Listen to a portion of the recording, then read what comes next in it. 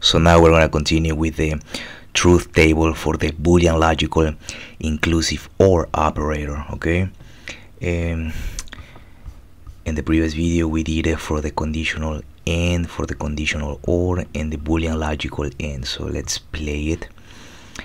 And as you can see, the conditional AND and the boolean logical AND are pretty much similar. So we have the false, false, false, true in the truth table, and for the conditional AND we also have the false, false, false, and true. Now for the conditional OR we are going to see the same result, false and then true, true, and true. So just a little bit of theory. The boolean logical AND and the boolean logical inclusive OR operators are identical to the conditional, let me show you, to the conditional OR and to the conditional AND, except that the boolean logical AND and the boolean logical inclusive OR operators always evaluate both of their operands. They do not perform short circuit evaluation. Okay, and we're gonna see that in a minute. So we are gonna go right here and we are gonna have the system print format. It's gonna be like that, and I'm gonna grab this one like that, and I'm just gonna paste it here. It's gonna be the same. So the first argument is gonna be this one, the %, string to the next line, %, colon, and this one is the %, lowercase letter b for boolean, true or false.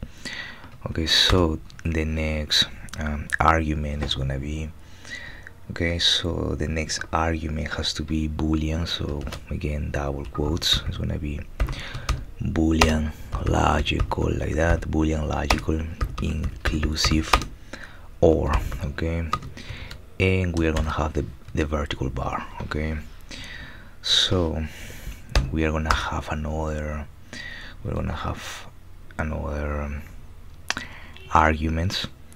Okay, so we are gonna have, again, we're gonna have we can pretty much grab this, the conditional OR. So let me see, I'm just gonna grab all this here,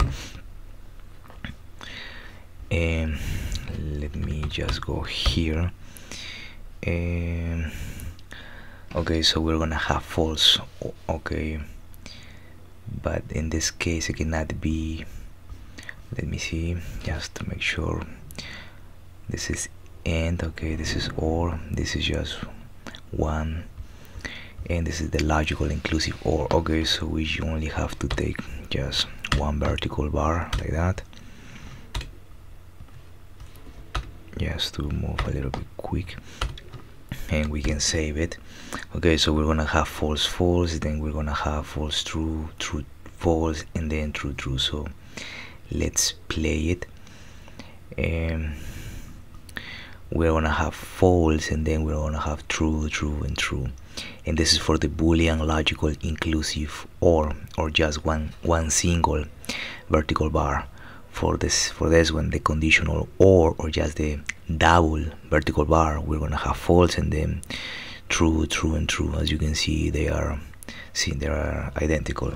Okay, just the only difference is that the single operator, so the single ampersand and the single vertical bar, they always evaluate both of their operands, so they do not perform short circuit evaluation.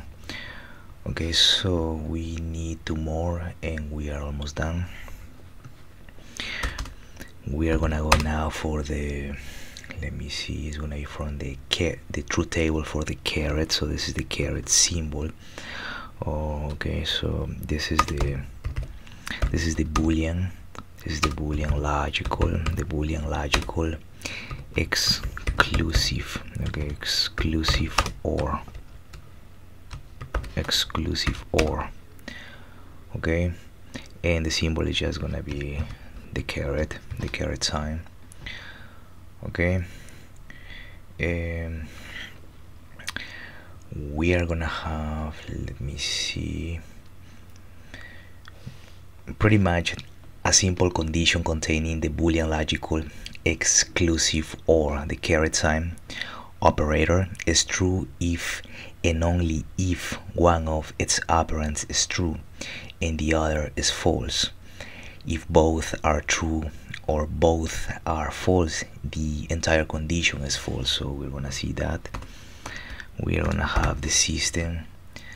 So this is gonna be the system that print format like that, and I'm gonna copy here. Yeah, I can copy I'm gonna copy parts. Okay, so here, let me see, we have the format. Okay, now we're gonna have the second argument, and I can move it like that or just like that, that's fine. Boolean is gonna be boolean logical. Okay, boolean logical exclusive or. Okay, and inside of the parentheses we're gonna have the caret sign like that. So the next argument, and we are just gonna grab this one like that. Okay, let me see, that's fine. And just we are gonna change the vertical bar for the caret sign. Okay, in my laptop I'm using the number sign and I'm pressing shift at the same time, so that's how I'm doing it. I'm using a Windows. Okay, just one more and we can save it. And let me see, yeah, everything looks fine. So let me see. Okay, so we have the boolean logical exclusive or, and as you can see, when we have false and false, it's gonna get us false, and when we have true and true, it's gonna get us false as well. But when we have false exclusive or, we have the true result, and when we have true and then false, we have the true result. So pretty much when one is different from the other, and you can think of this of, well, you're gonna see that later on. One, and this would be, well, this would be 0, and this would be 1, and this would be 1, and then this would be 0, and then this would be 1 and 1. Okay, so when they are both different, just like in this case and in this case, that is when it becomes true. But when they are similar, as in the false false, that would be 0 0, or in true true, that would be 1 1, they are false. As we can see here, false and false. And finally we are gonna see the truth table for the logical negation operator. So we can go here and just boolean, okay, or just logical, so logical negation.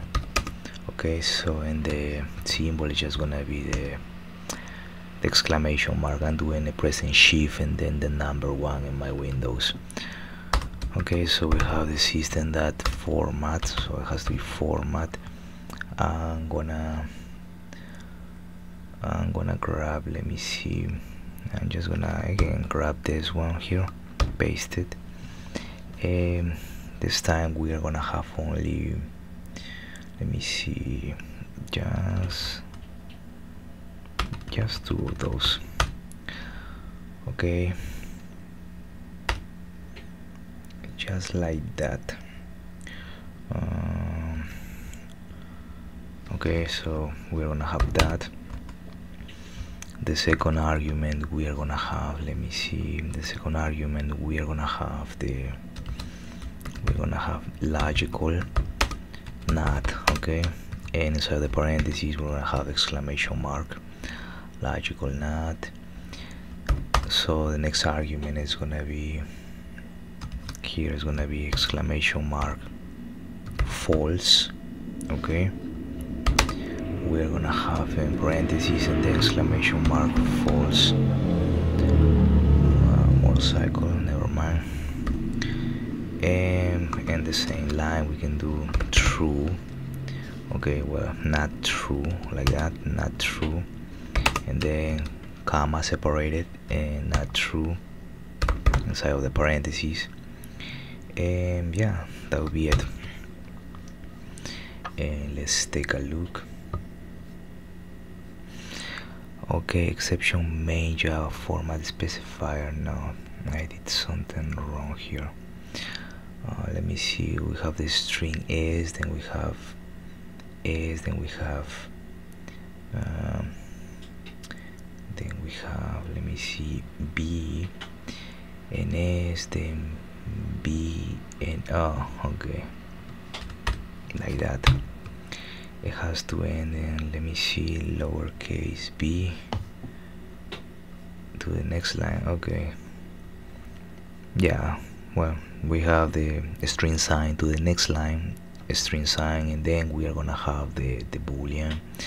Okay, so we're gonna have the boolean, and then to the next line a string, and then boolean into the next line. Okay, and as you can see, we have the logical not. So when we have not false, well, it's gonna get us true, and when we have not true, it's gonna get us false. So these are basic examples, but you can appreciate the logical operators.